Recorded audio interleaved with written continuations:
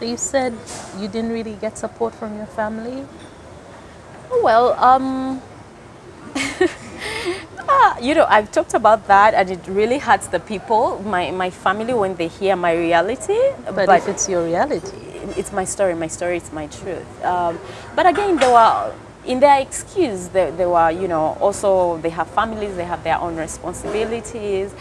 My maternal side, most of them were actually bankers. I just happened to be a banker, but it so happened most of them were bankers. And then my paternal side, really, my father was like the everything, you know what I mean? He was the one who came out, who made it in life.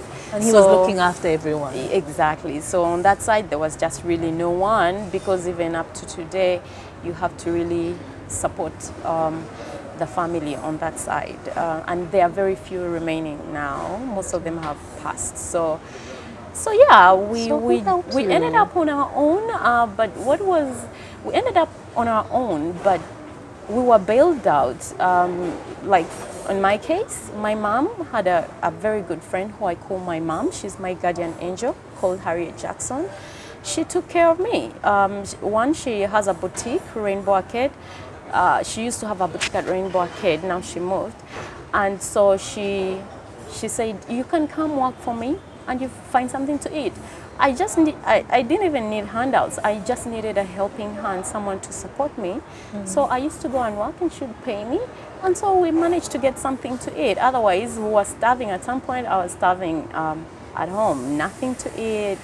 I was so depressed. I saw all sorts of things that happen.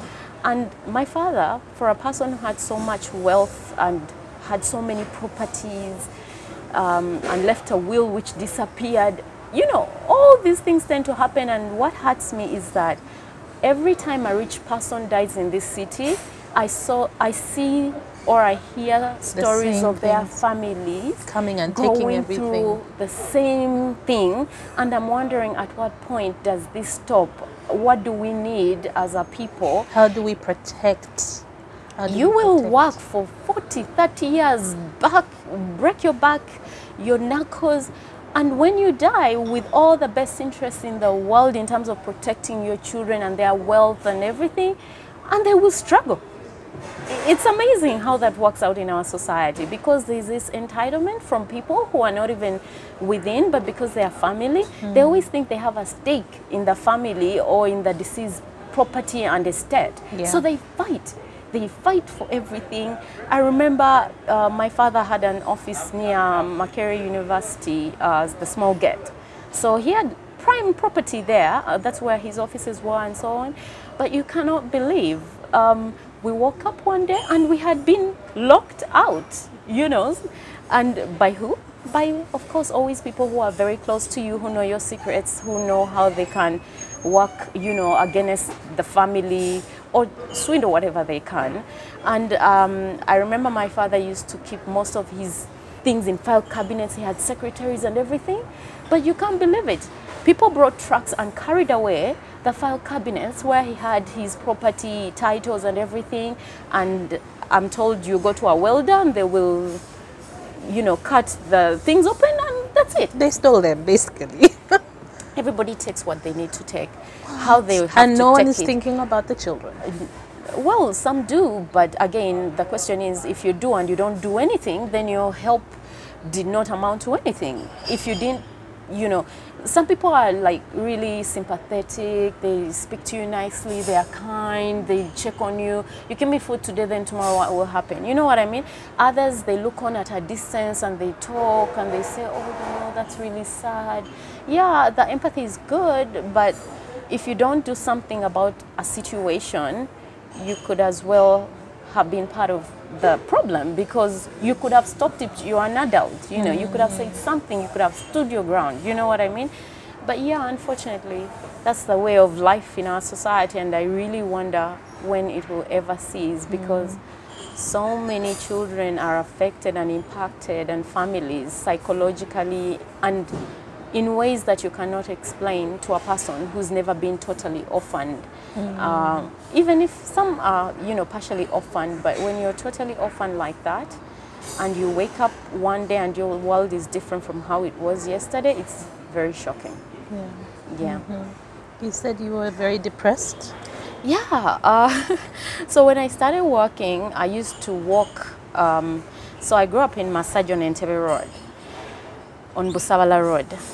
When you say Busawala Road, that one you should remember. So I used to walk from home to come to town to work at my auntie's house every day, every morning, every evening. And walk back. And walk back. And so it was really tough because then I started saving and I started earning like 50,000 a month.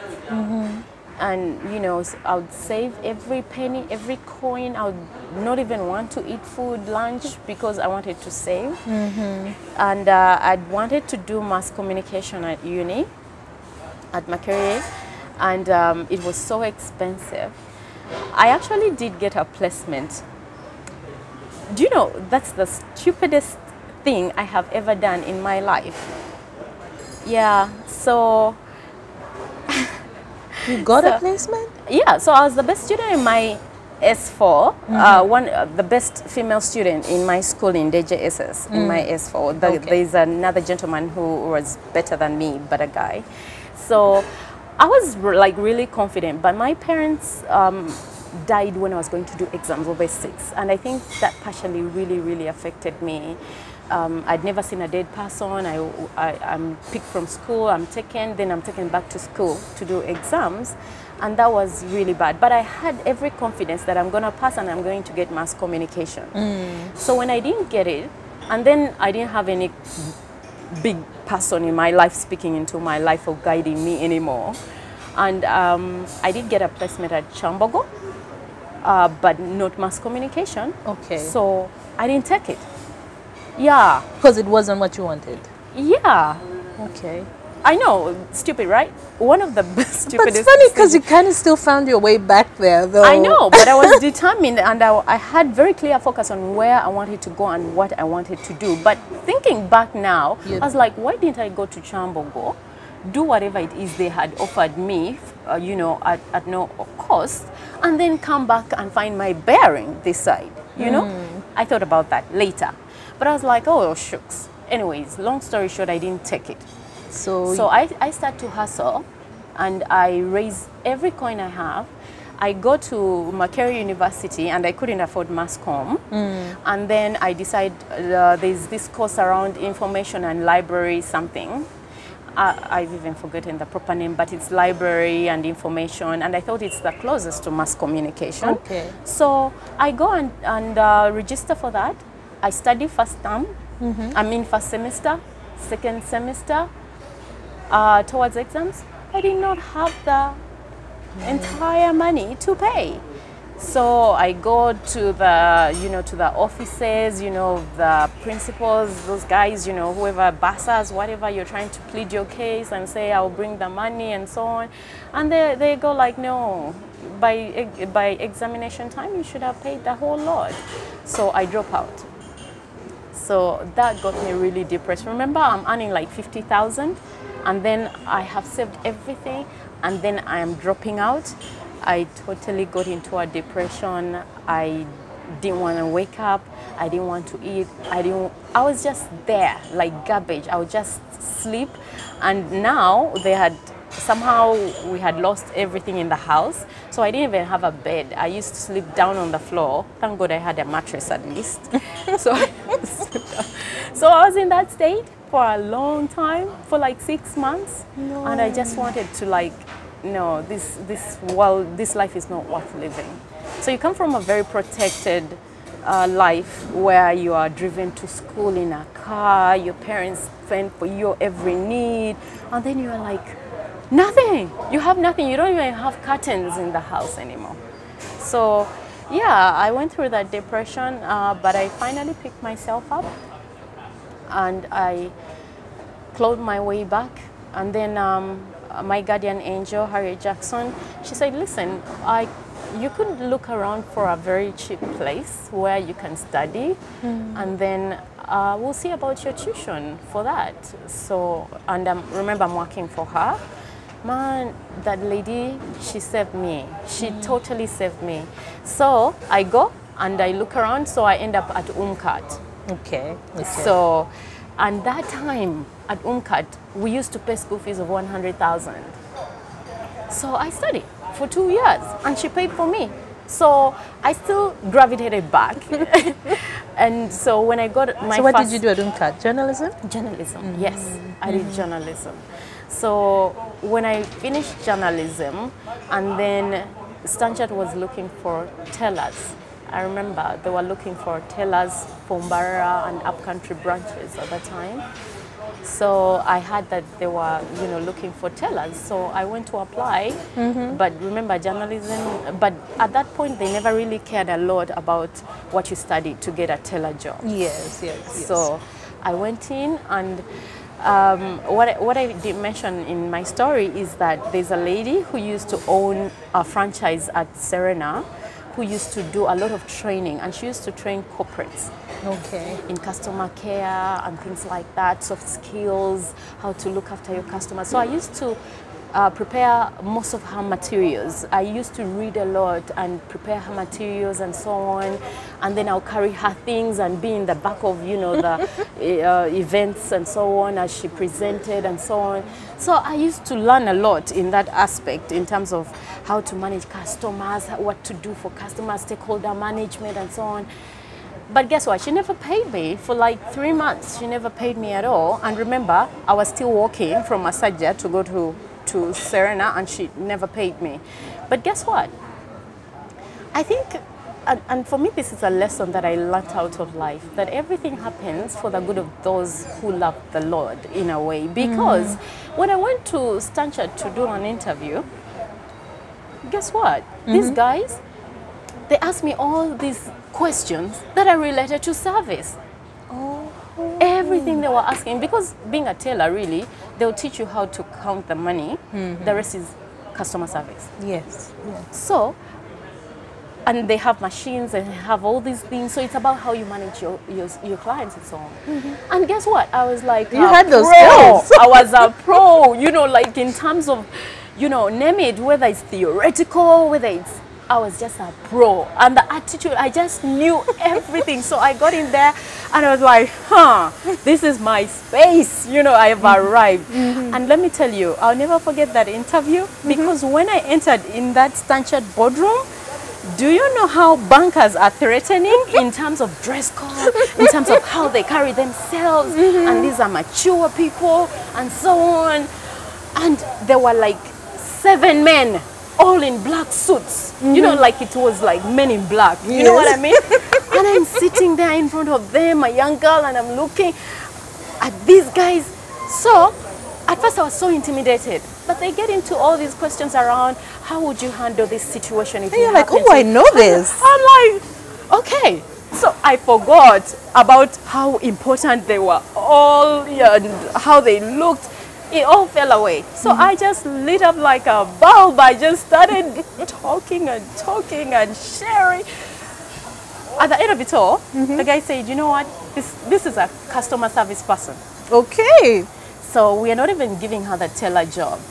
We should just look for a place for this girl to do service. Oh, that's wow. it. So, and they didn't have a space for that, they didn't have a vacancy. At that time.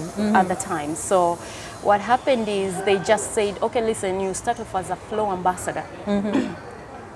So, they give you a sash. Oh, yes. You welcome the guests. You escort them to where they need to go. You guide them. That's what I started off doing. I started chatting.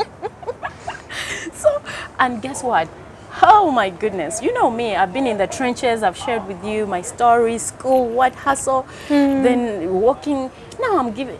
My first salary was like 500,000. That was like a lot. Yes. That first month, even before I earned the salary, the minute I saw my appointment letter, 500,000, I went back to Makerere University. I know, right? You were determined. I was so determined. Previously on Crystal One-on-One. He's the founder of Bachiga Nation. It's like a movement, but also an NGO. I think officially an NGO, but it's like a movement. Owen Bigombe, welcome to the show. Thank you. How Thank you for having me. Good, good, good. How are you? So where did you go for secondary? I did St. Joseph's Nagalama. Okay. Then I got indefinitely suspended in my senior 2. What did you do? I cheated exams for senior 4s. Yeah. And you got engaged? Yes. Recently, someone decided to take me up. She decided. So how did Bachiga Nation happen? I used to call myself Mr. Bachiga Nation at campus. Oh, okay. At some point, I asked him, okay, what's going on? Because I think every profile picture, posts were like Benzes. I'm like, yeah, what's... But it's a nice car.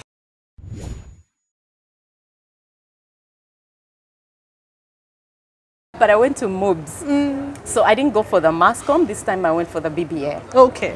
So because I wanted flexibility and to study in the evening, and I couldn't study during the day because I was working.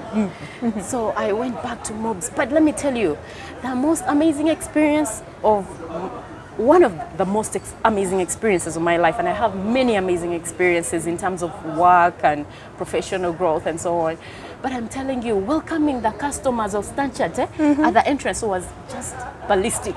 You know, I'm telling you, I think I could even do it even today. If someone said, you know, just go take care of people, welcome them, show them what to do, and so on, and we pay you the same amount of money, I'll do it. Because I made friends, I made so many friends. Then, you know, when the customers would come, I knew them by name.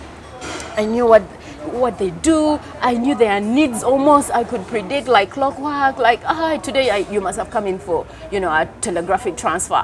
Here, I have the forms for you, you know. And then as they filled in, I would ask them, so what's happening out there? I was always so curious. So I would ask, so what's happening? I had their riots. What is going on? What did you... So what's in the news? Because you already have... I would chat with all those... So you were building your network. I'm telling you, I have such a network. It's incredible. So, but it was such an amazing experience, and I did it joyfully. And can you believe you had to wear your stilettos and still look like Stanchart, like a banker, the entire day? And I wouldn't go for lunch breaks, you know, because the customer walks in any minute. Comes in at lunchtime for many of them, actually. So I have these ladies who used to clean the bank, and I had this big bowl, you know, the one that keeps the food warm. I've forgotten the name. So like the flask things? Yes. So there's this lady for like, so that whole year, she would just get me my lunch, put it in a particular place, and then I'll work, and I'll never stay off. I mean, you had the option. Sometimes you say, let's rotate, you stay on. But me now, where I was at first, welcoming people, I was alone, right? So you don't have anyone to say, stay here, and I go off, of course. So I would always eat food in the evening. So I developed some very bad, peculiar eating habits, which I have since shared. But I'm telling you, that was an amazing experience in my journey, and I did it joyfully.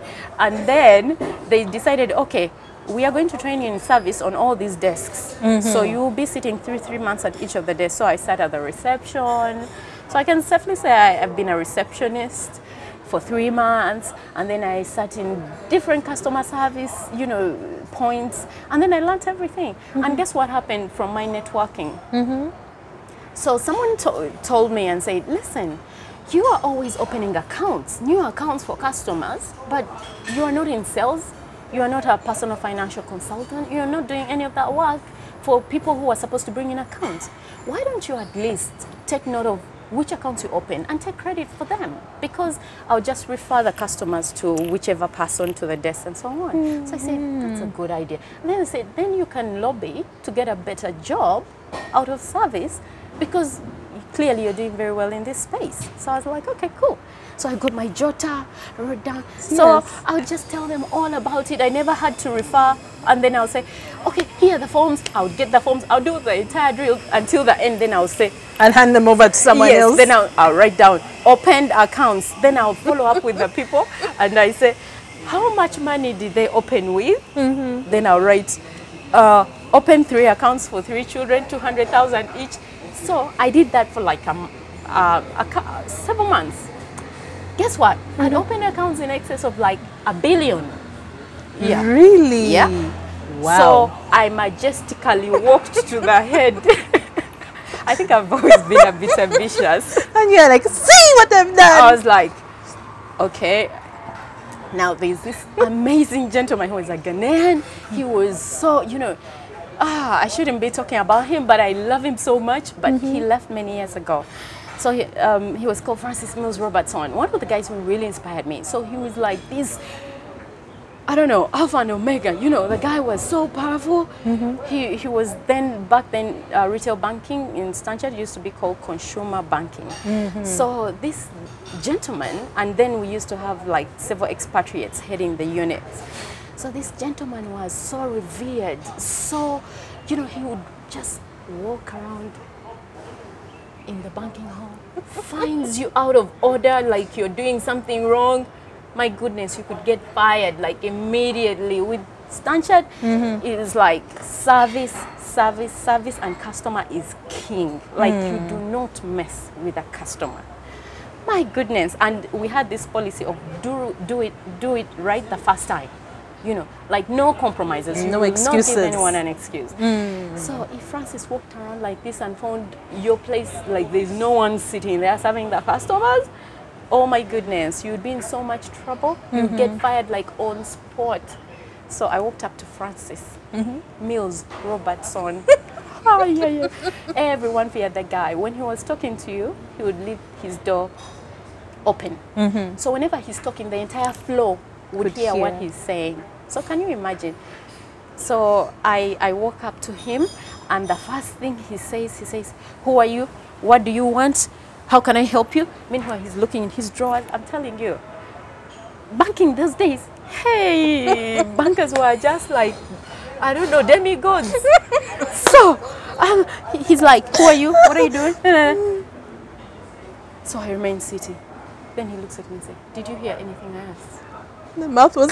I wasn't sure where to start. He had asked me like 5 questions in one breath.